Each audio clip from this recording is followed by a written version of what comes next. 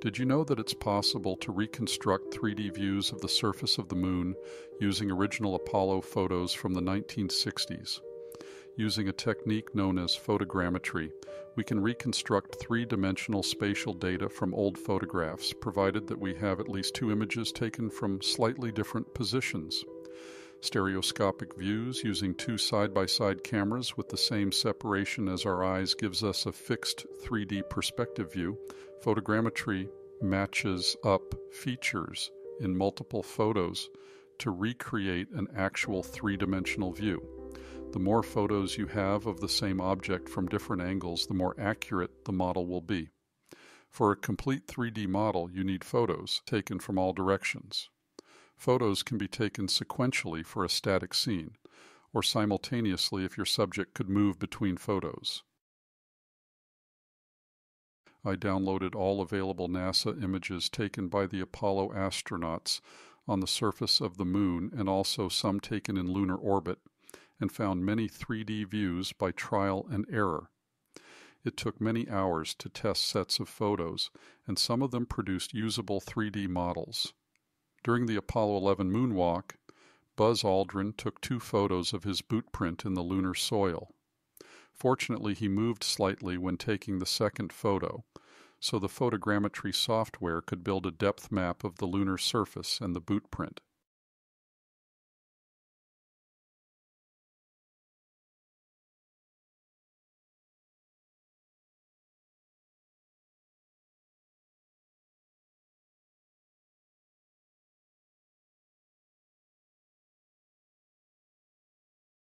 Here's another model that was generated from just 2 photos.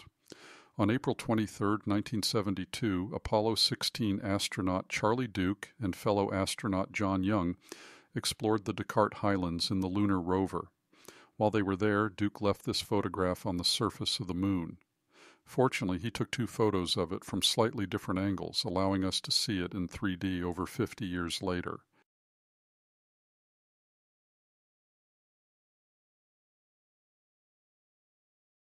This model of a boulder from Apollo 17 was generated from 23 images at various angles.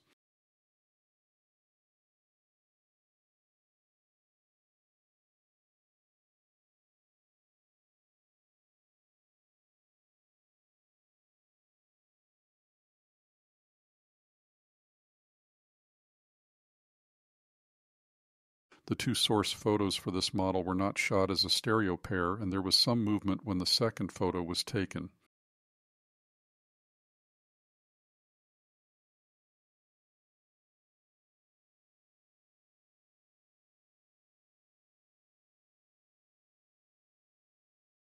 This model of a boulder at Apollo 15 Station 7 was generated using only 4 of the 9 available images shown. The remainder of the images couldn't be used because the software could not find any matching features. Also note the appearance of camera registration marks on the surface texture. This happens because the source images are used by the photogrammetry software to build the surface texture for the 3D model. These marks are etched into a glass plate that goes just in front of the film in the camera. They're recorded onto the image so that if there is any distortion of the film later in processing, they can be used to correct for the distortion when printing or scanning the images. It's possible to manually remove the registration marks from the surface texture, but it takes a lot of time, so I left them as is.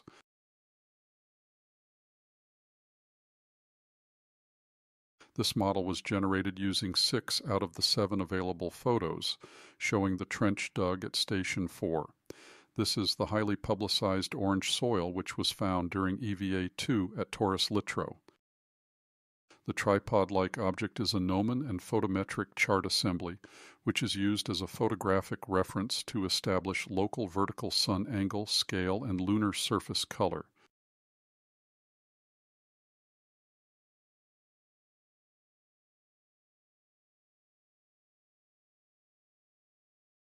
Here's a model of Apollo 17 Station 2 Boulder 3 that was generated using 7 out of 11 available photos. In many of the models, you'll see areas where the surface texture is missing or black. If there is no photo available of an area, the software won't be able to build a model of the surface, so it is left as a gap without surface texture. This can also occur in areas that are in shadow. I was surprised that I got a good model of the plaque because the software often has trouble with reflective surfaces.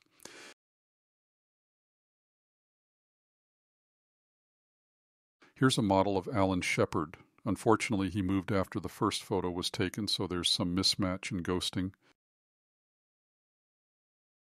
This is a view of a trench at Apollo 14 Station G. Trenches were dug with a vertical wall facing the sun to determine the soil's ability to maintain a vertical face and to reveal any possible layering. This model was created from 5 photos.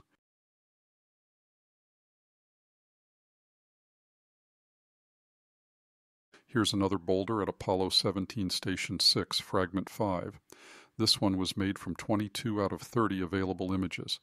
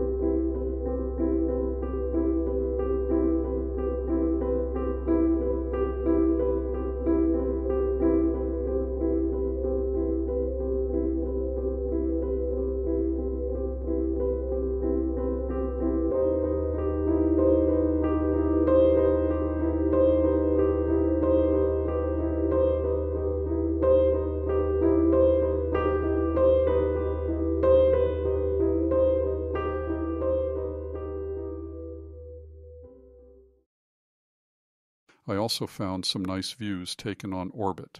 Actually, using photogrammetry with orbital photos is much easier. As long as there are 2 or more photos taken several seconds apart, the orbit will carry the camera over the terrain in a very consistent way. A single pass is sufficient, provided there are no tall features that would block the view of any part of the area being photographed. The best method used to get high-quality 3D models is to capture images on a grid pattern, and also fill in with oblique or side-facing views. This way the area being photographed is captured from all sides and angles.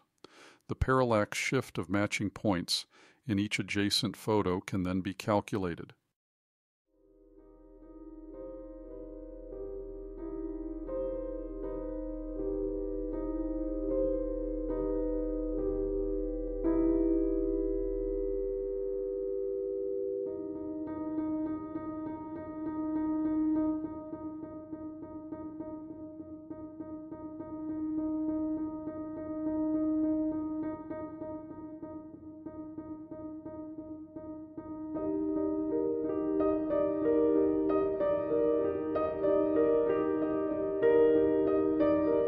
Here's a nice sequence of 7 photos showing the Apollo 15 landing site at Hadley.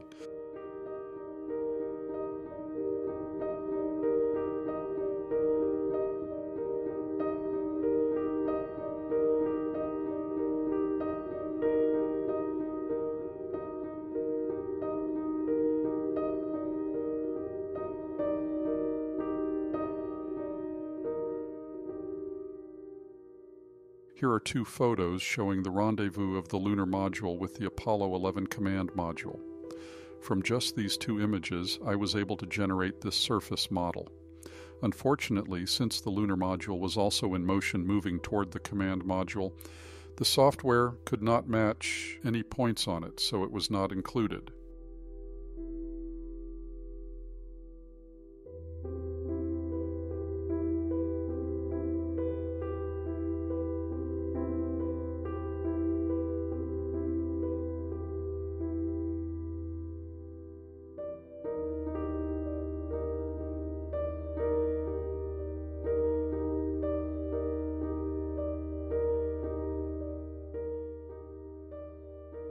This model was made from a set of 8 photos taken as Apollo 15 left the Moon on a return trajectory to the Earth.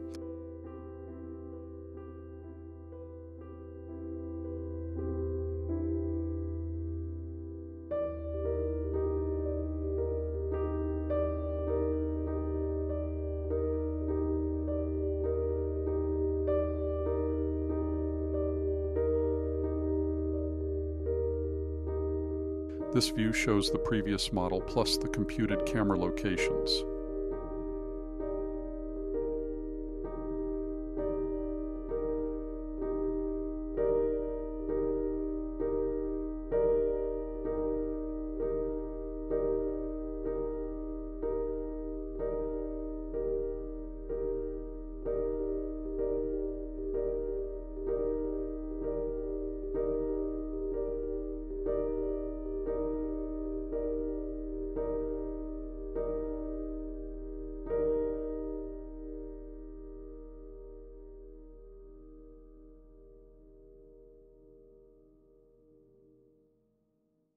Here's the one that really amazed me. This model was made from a set of 8 photos taken after trans-Earth injection, after the spacecraft has performed a burn to leave lunar orbit and return to Earth.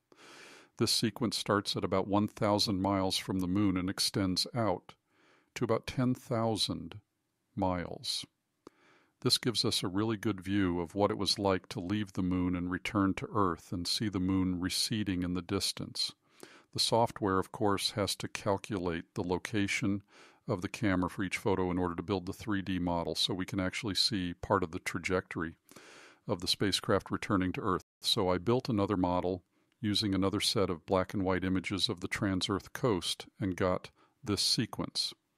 Using mission log transcripts I found online, I was able to map approximately when each of the photos was taken and compare that to the trajectory. This sequence of photos begins at about 1,000 miles from the Moon and extends out to about 20,000 miles over a period of 9 hours.